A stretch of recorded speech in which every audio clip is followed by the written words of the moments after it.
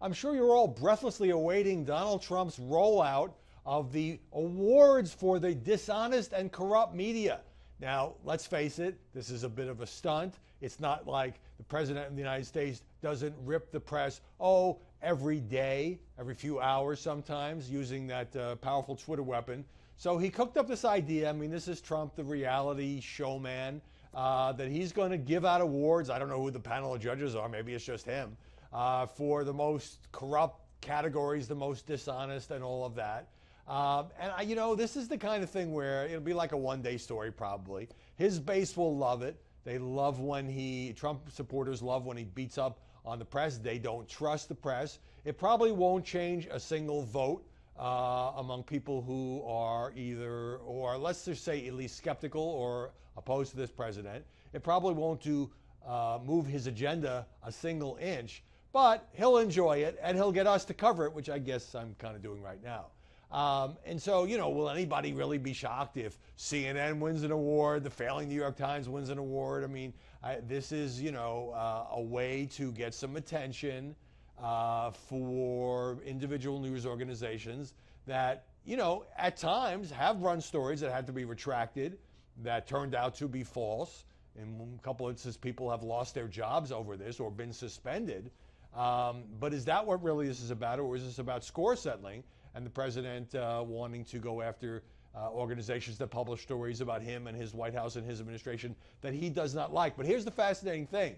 So some of his critics are trying to flip the script. Notably, Stephen Colbert went on his CBS Late Show, and he said, basically, I want an award. I don't want to be snubbed. And Colbert bought a billboard in Times Square in New York and did one of these, you know how they do this for the Oscars? For your consideration, they tout this great movie, hoping that the critics will see it and maybe it will get, Best Picture nomination or Best Director or Best Screenplay or whatever, right?